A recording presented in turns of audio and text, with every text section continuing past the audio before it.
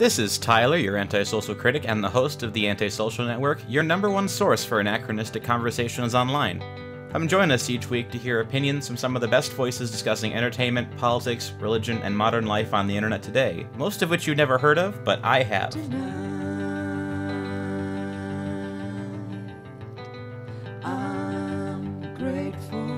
Joining us this week is Jennifer Greenberg, author of Not Forsaken, and she runs her own... I actually don't know the full extent of your ministry and everything you do, but I know you do online abuse advocacy and you talk with a lot of people. Can you kind of explain the full breadth of your work? Yeah, so I've done a lot of work writing about the perspective of a survivor, trying to help people understand the importance of the issue, the gravity of the issue, the prevalence of it, and most importantly, how to identify abuse so that you can report it and or intervene, whatever is relevant in the particular case that you're encountering. And also just to be able to encourage victims and survivors in a helpful and gospel-centered way. So what kind of I guess the big thing was, of course, my book, Not Forsaken. That came out last year, which, feels like 10 years ago, but it was only last year and late last year at that. So yeah, it feels like it's been forever, but it's really only, I don't think it's been out barely a year. It turned 1 year old on August 20th. So I released that, and then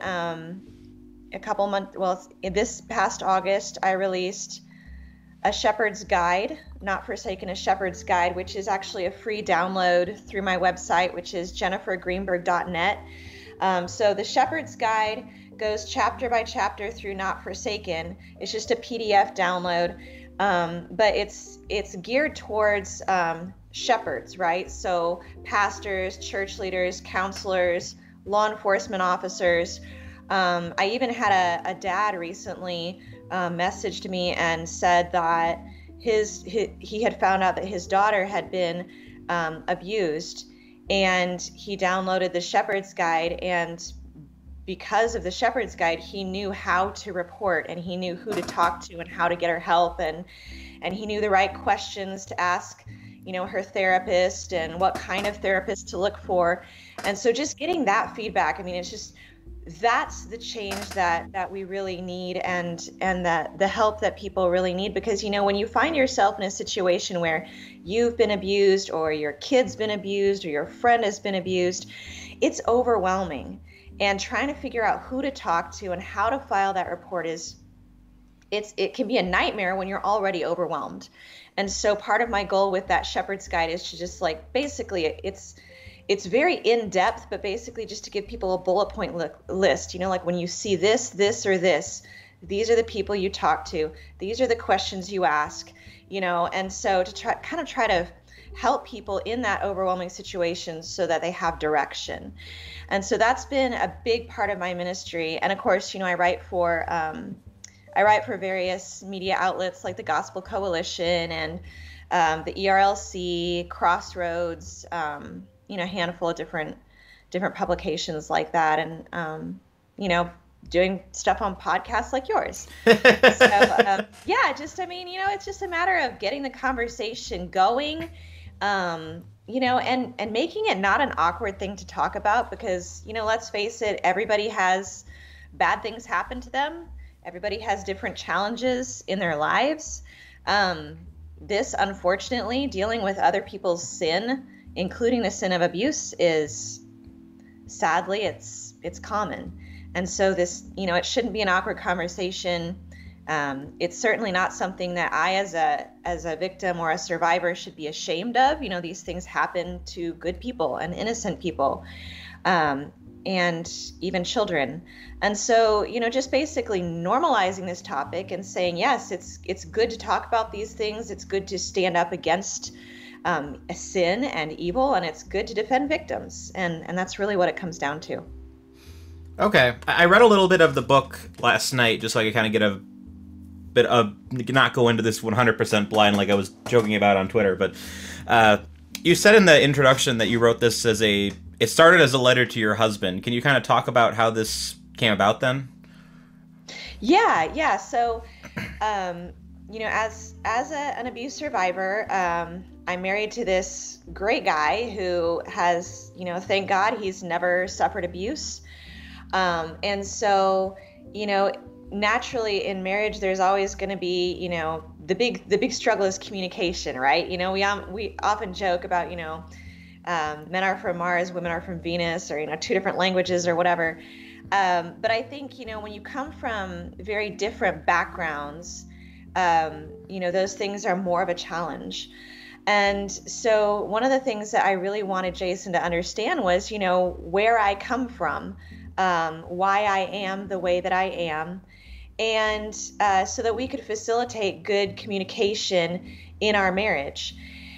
And, so I kind of sat down to write him a series of letters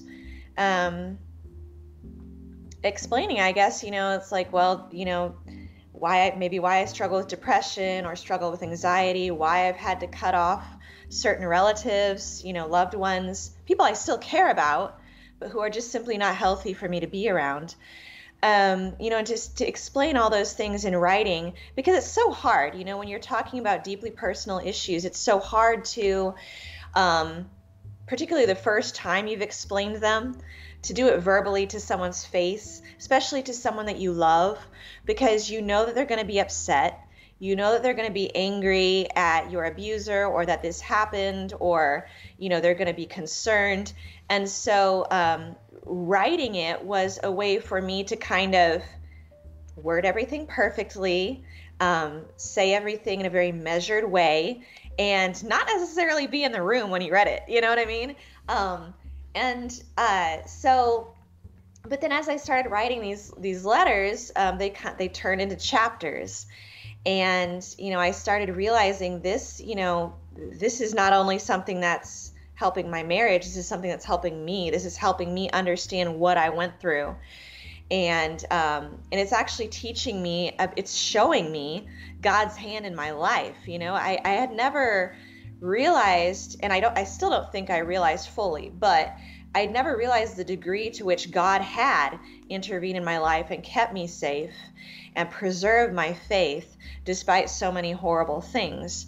And so that was really eye-opening to me. And I started thinking, if this can help me and Jason, what if it could help other people too? And so then I showed a couple draft chapters to my pastor at the time. And he said, Jennifer, this is really important. This is an important book. This isn't just, a series of articles or letters. This is a book. And this is something that could help change the way the church responds to abuse or handles abuse. And that just kind of blew my mind. And I became more determined than ever to finish it and to get it to a publisher. And, it was kind of an amazing journey. I sent it to a handful of people who were just extremely encouraging. And then I ended up getting followed actually on Twitter by The Good Book.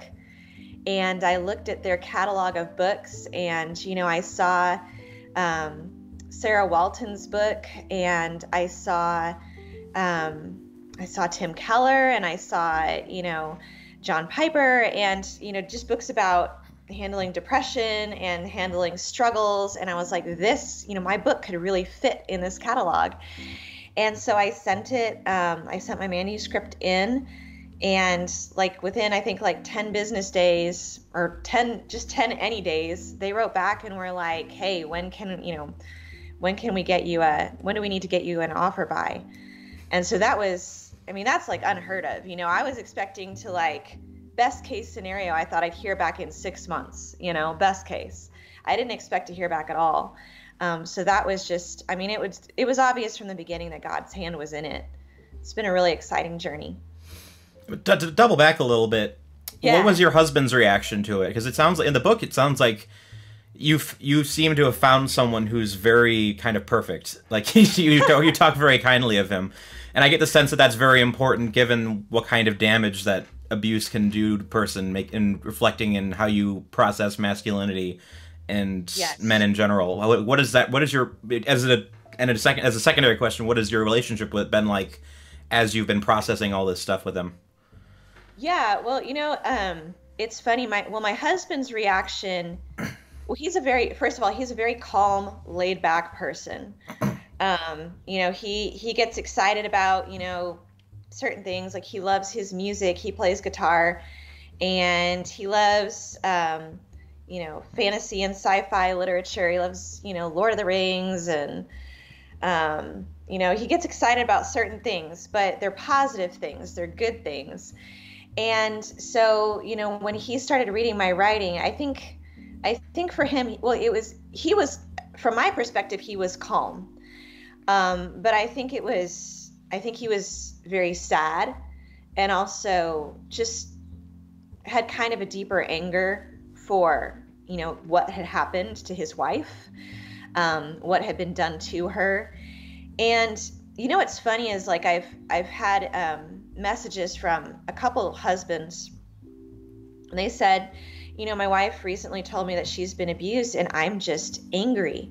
But at the same time, I don't want to scare her. And, what do I do? Because I have all this anger and I don't know what to do. And I'm afraid of traumatizing my wife further. And I was like, you know what? When Jason told me that he was angry at my abuser, that was such a comfort to me, because I knew that I had a godly man who was protective of me and who was angry over evil. I mean, that's righteous anger. That's not just, selfish anger or vengeful anger or hateful anger. Well, it may be vengeful, but it's not revengeful in a sinful sort of way. It's why did you do this to my wife? And why did you hurt her? And how could you do this to a child? And those are good questions, and those are good things to be angry over. And so, as an abuse survivor also, I've been angry. And so to have someone that we can mutually be upset that these things happened, we can mutually recognize that this is evil and that this person did bad things, that was really important, I think, actually, for us to grow together in our marriage through that, because we were able to process that together and grieve. Anger is it's a step in the grieving process. It's an aspect of grieving evil and grieving really like a kind of death, spiritual death. And, so to be able to go through that grieving process together, I feel it really made our marriage stronger. And as to your second question, Jason, right from the get-go, when we got married, he's been just a very patient and loving person. And because of that, I was able to realize what an impatient and unloving person my dad was. I knew even when I was a child that my dad had what I called anger issues. But I didn't realize how abusive he was, and really that he had committed crimes until, I guess, probably my late teens, early 20s. And it probably wasn't until I was in my mid-20s to late 20s that I realized the extent, the severity of a lot of those sins and crimes. And that was due in large part to just being able to see my husband and see the contrast which he created in my life, right? So suddenly I was 21, I was a newlywed, and I'm living with this guy who actually is interested in my opinions and cares about my feelings and wants to help build my career and wants to encourage my music and my writing, even though those things weren't, contributing to our finances at all. He wanted to encourage those things and build me up and help me recover. And anyway, he treated my emotions as valuable. He wanted to know how I felt. And that was such a contrast to the way my dad had always treated me, because my dad had always, been like, oh, you're upset because I treated you this way. Well, that's all in your head, or that's, stop being a crazy emotional woman. It's just, suck it up. This is all in your imagination, which of course is gaslighting.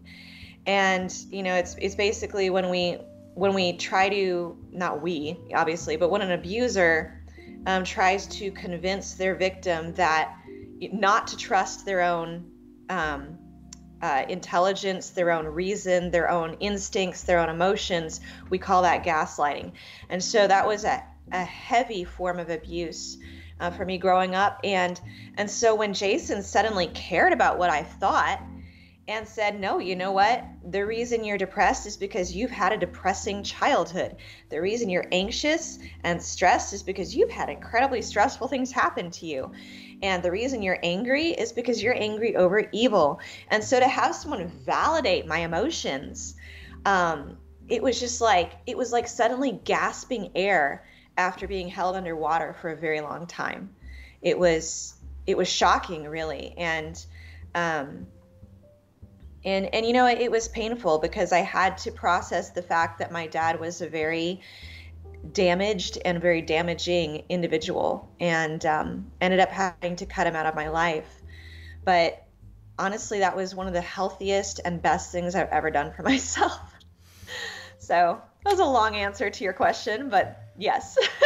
Was there initial trepidations when you started courting with Jason? Was about trying to making sure he was going to be? What when you first met him and started dating him? What was your emotional processing like, and realizing that he wasn't going to be like that? Okay, so at the time, there were two things happening. It's very hard to explain.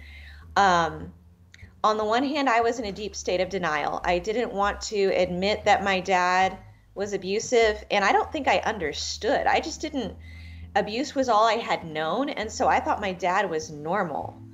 So there was a blend of naivety, but there was also a deep intrinsic desire to believe my dad was still a Christian, and to believe that he was safe and that he was going to be the grandparent of my children someday. I really, really, really wanted to have a good dad and believe that I had a good dad, and so I did. Even though I was in recognition too, simultaneously, that he had some very severe issues. But then Jason came along, and he's this quiet, safe, loving guy. And by the way, at the time, he was not a Christian. And so it was, on the one hand, I loved my dad, but on the other hand, I was like, I need to get out. I need to get away from my dad. And there were a couple times even when Jason and I were dating, where I called him on the phone at like 11 or midnight and said, come to my house. I've packed up my clothes and I'm going to climb out my bedroom window and let's just run away together. And he was like, whoa, whoa, whoa. He was like, that would not be a good idea. He kind of talked me down. Kind of talked me down from doing that, and said, okay, what's going on? Calm down. We're going out on a date tomorrow. It's going to be okay. And, again, at that time, because I was in denial and because I so dearly loved my dad, I didn't tell Jason, about a lot of the physical violence that was going on. And so he didn't know. He knew that my dad was a jerk and he knew that he was mean, but he didn't know that I was physically in danger. And so, and again, I thought that was normal. So it was strange. So like, I think it's like on a conscious level, I was in denial, but on a state.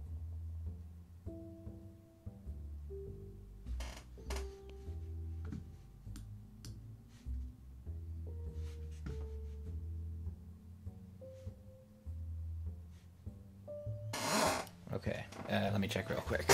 Can you hear me?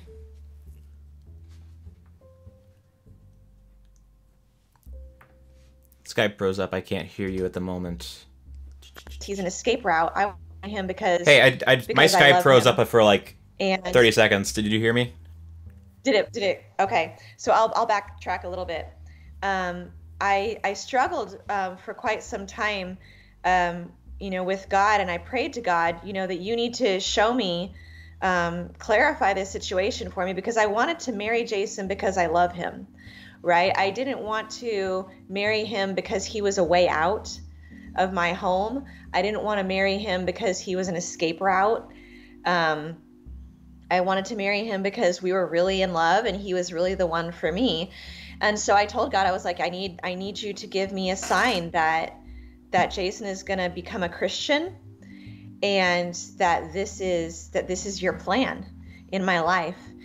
And, I prayed that. I told God, I was like, I need you to give me a sign that you can hear me, and give me a sign that you're going to save Jason. And this probably sounds kind of superstitious, but I flipped open my Bible, closed my eyes, pointed to a verse, and it was a chapter in Isaiah.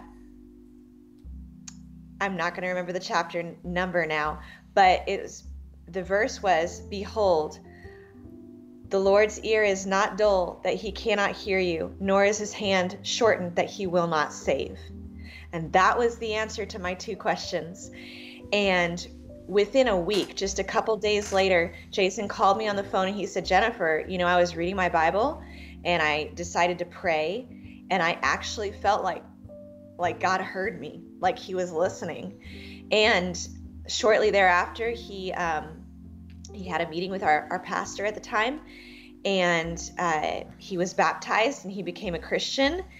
And I want to say 5 or 6 months later, we got married. And it's been 14 years now. So we're very happy.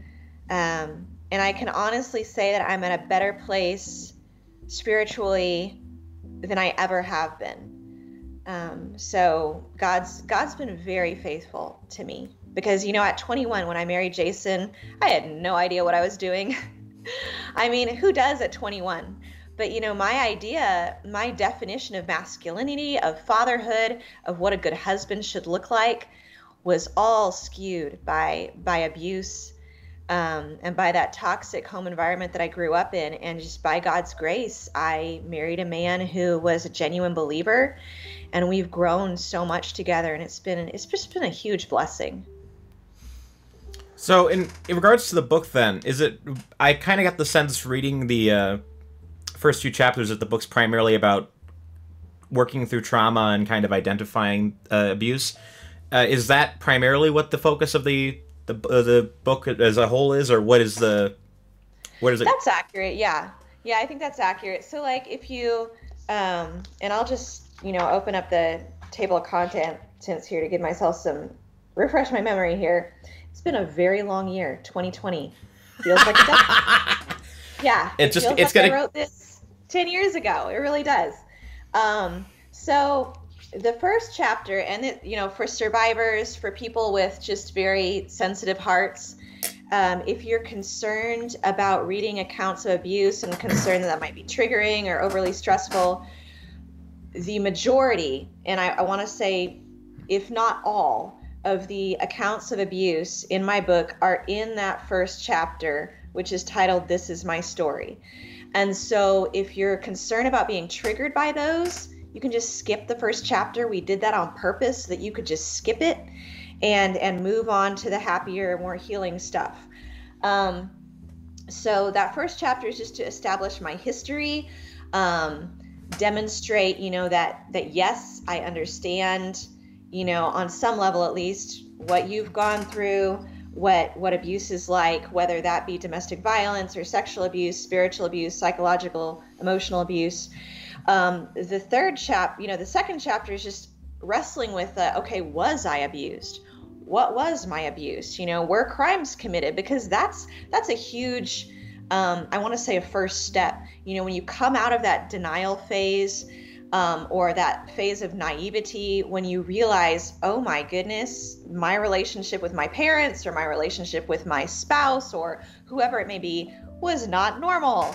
And so just trying to kind of figure out, like, what the heck happened to me? The third chapter is Jesus Wept. And honestly, this to me was the most pivotal chapter to write, because I was able to connect on an emotional level with Jesus.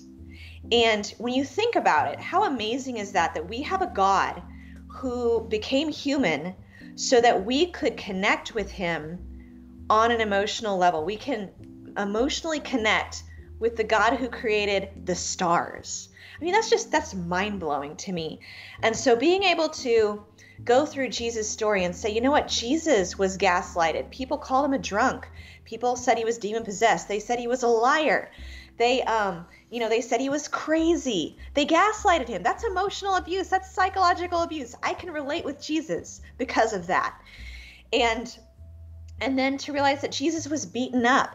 He was betrayed by his family, his loved ones. He was slandered. He was gossiped about. He was beaten up and nailed to a cross. He hung naked on that cross. So, you want to talk about sexual abuse, physical abuse, violence. He's been there, and he was even murdered. And so there's no trauma that our God can't relate with. And to me, that was just profoundly comforting to know that when I weep, Jesus is weeping too. And when Jesus sees, or when he saw the abuse that I endured, he was angry for me and he was sad for me. And he's perfectly just, and he doesn't forget. So he remembers even things my abuser did that I don't remember. He remembers every cruel word. He even knows my abuser's mean, dirty thoughts. And he will judge evil at the last day. And so that is profoundly comforting to me, because I know that even if I don't get justice in this life, Jesus will bring justice, because he is justice. Chapter 4, concussion of the heart, is dealing with PTSD. So I'm drawing an analogy there between, if you get hit on the head really hard, you're going to feel dizzy, you're going to feel disoriented, you're going to be in a lot of pain. Just so when we encounter a traumatic event, when we have a concussion of the heart, we're going to be emotionally disoriented and emotionally confused and emotionally in a lot of pain. Dealing with these feelings of guilt, that's chapter 5. Whether that guilt be justified, because we're all sinners, or what I call borrowed guilt. That's when we think, oh well, what if I'd been wearing a different outfit? Maybe he wouldn't have done that. Maybe if I had kept the house cleaner, maybe if I had not been so obnoxious, maybe if I weren't so stupid, maybe if I hadn't gone to that party, whatever it may be. That's borrowed guilt. That's your abuser's sin is your abuser's sin. Sure, I repent of my own sin, but I can't take responsibility for somebody else's. So I just go through all these different issues. Of course, we talked about fatherhood. That's chapter 11, is recovering fatherhood, understanding what God means when he calls himself our father, because he's not an angry, authoritarian, controlling father. He's a loving father, a forgiving father. And then, of course, that's followed by the truth about forgiveness and defining love, which I realized as I struggled through writing this book, that I didn't have a good grasp of what biblical forgiveness is. Because in my home, when my parents demanded that I forgive, first of all, there was no repentance. Okay, so that's a big problem. But secondly, when they said forgive, what they really meant was stop talking about this. Let's put this in the past, forgive and forget. Forget being the important aspect of it, you know? And so if you forgave someone, that negated justice, that negated dealing with the problem, that negated holding my parents accountable for their sin, that negated getting help that I desperately needed. And so that was a very toxic and unbiblical definition of forgiveness. And then, of course, love, too, you know, understanding what is love. You know, so often as abuse survivors, when we think of love, we think of something that's tinged with maybe jealousy or manipulation or desire to control or something that's selfish or possessive. But in a biblical sense, love, you know, there's different kinds of love. There's love where we're just sacrificially, we love someone, you know, despite their issues, despite what they've done. But then there's also an element of love where if we truly love someone, we are going to hold them accountable. We're going to make sure that they confront their sin, that they're aware of their sin. You know, sometimes the most loving thing we can do is call 911 on someone, because that's what it's going to take to get them to deal with their issues and also to keep other people who we love from getting hurt. You know, just redefining in my head what love meant was a huge process for me. But I've kind of recorded that whole journey in my book, Not Forsaken. And I'm hopeful that it helps not only abuse survivors, but also their loved ones, their spouses, their pastors, their counselors, to kind of understand to a deeper and more personal degree the complexity of the journey that recovery is. We touched a little bit initially about other people's reaction to the book, but what's been your experience since it's come out? Have a lot of people reached out to you? What has that been like? It's been incredible. I had a young mom who's an abuse survivor said that her husband read it. She didn't read it because she was afraid that it would be triggering. But her husband read it, and she said, "My husband understands me better.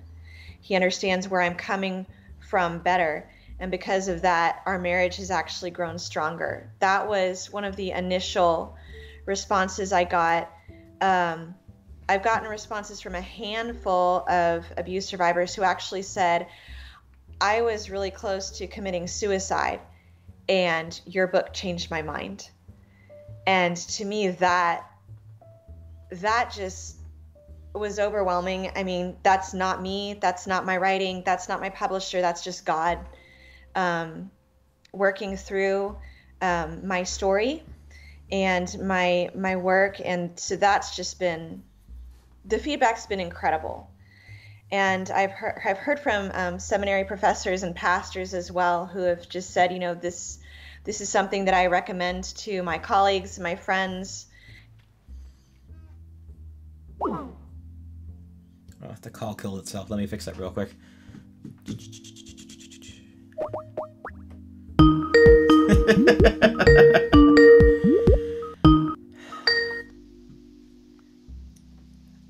Hey. Hello. Hey, so... Very somber moment for it to crash, but...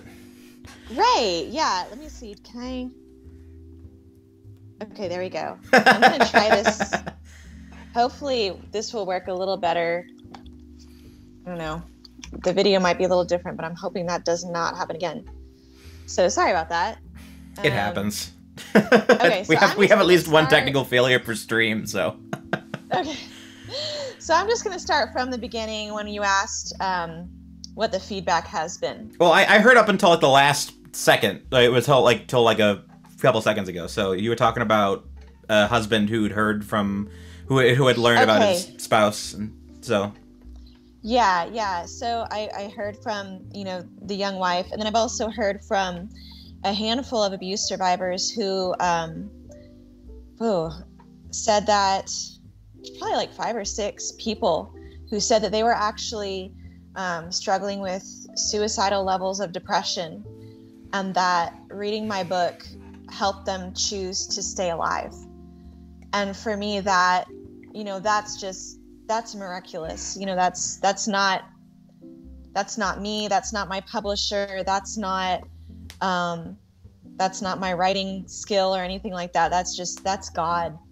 And so that was really humbling to hear. I've also heard from a lot of pastors and seminary professors who said that they've recommended it to their colleagues, their students, their friends.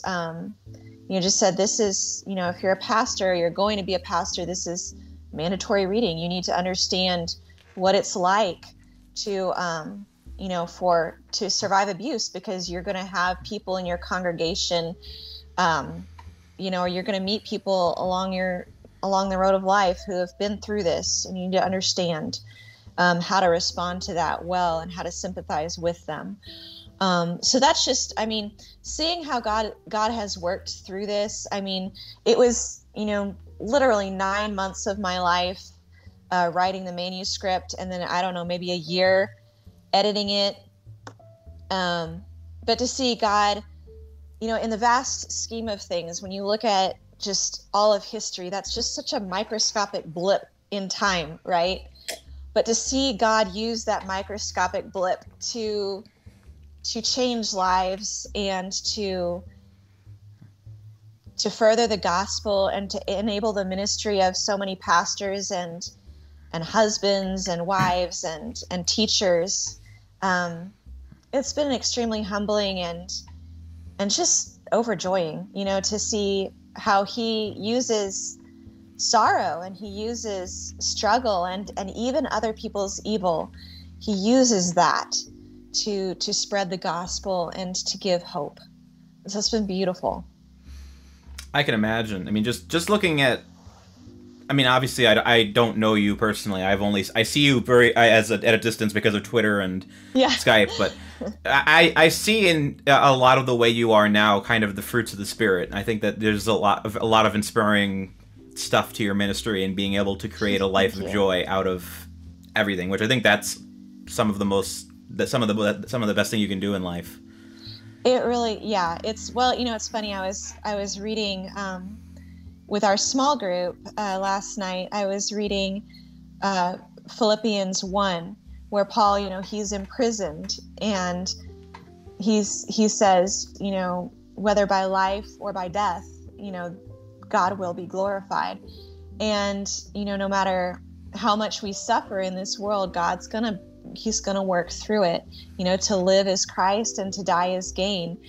And I really think that, one thing that the church can learn, as difficult and painful as it is to talk about abuse, to deal with this topic, I think it's incredibly important, because when we read the Bible, whether we're talking about someone in the Old Testament like Joseph, who was beaten up by his own brothers and sold into slavery.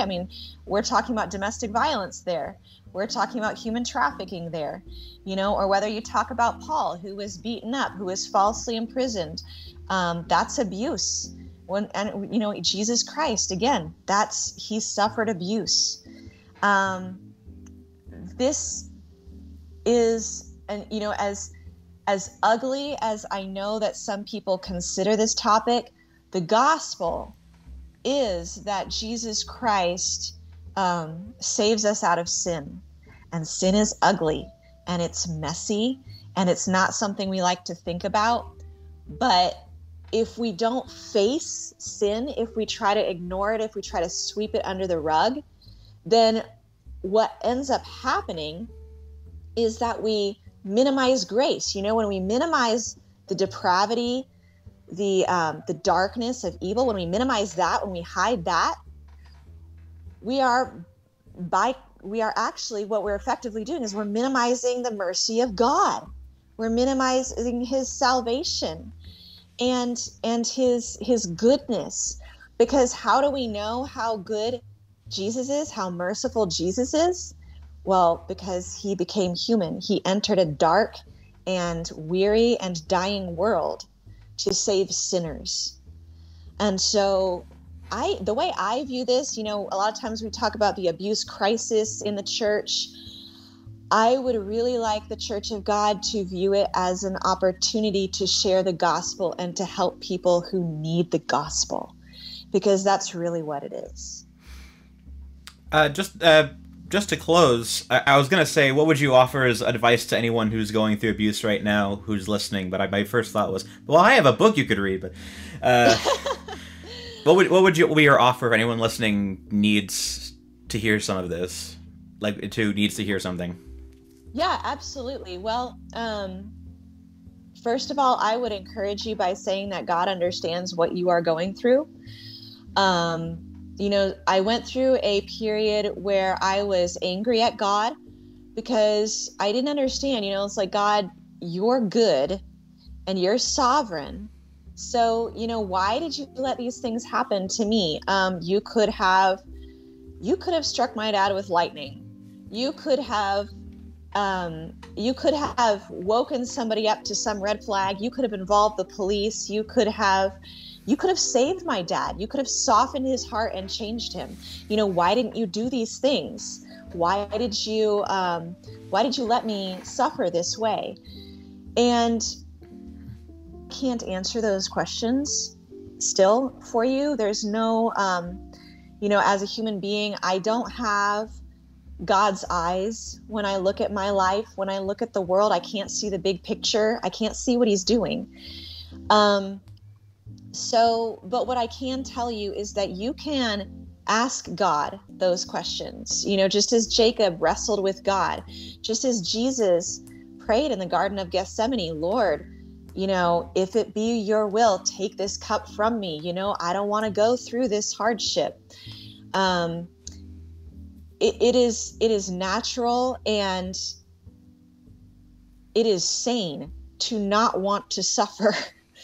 But we can pour our hearts out to God. And if you're angry at God, you can tell God about it. For a long time, I tried to hide my anger from God, but then it just sort of one day it clicked. And I was like, you know what? God knows everything. So he knows I'm mad at him. He knows I'm deeply distressed. And there's, if I pray to him and I read the Bible and I'm pretending like I'm okay with him, then it's kind of like lying to God. And so I need to just tell God how I feel. And you know what? I did. And in response, God gave me such a profound feeling of peace.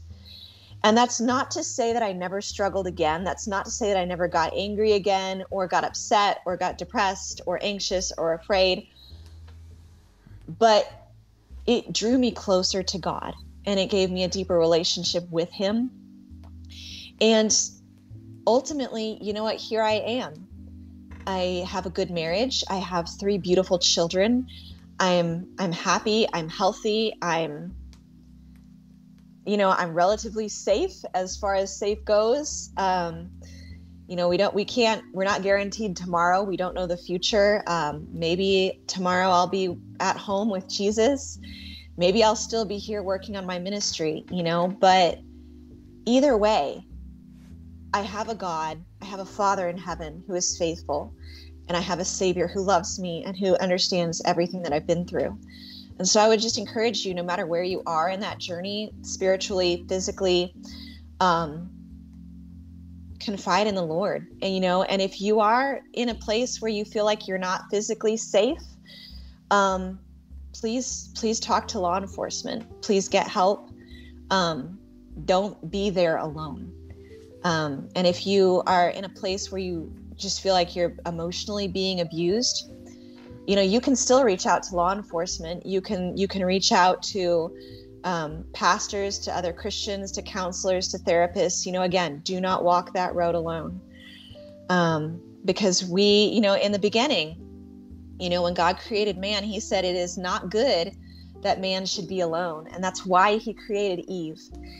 But that concept it's not limited to marriage. We are not meant to be alone. We are meant to have friends.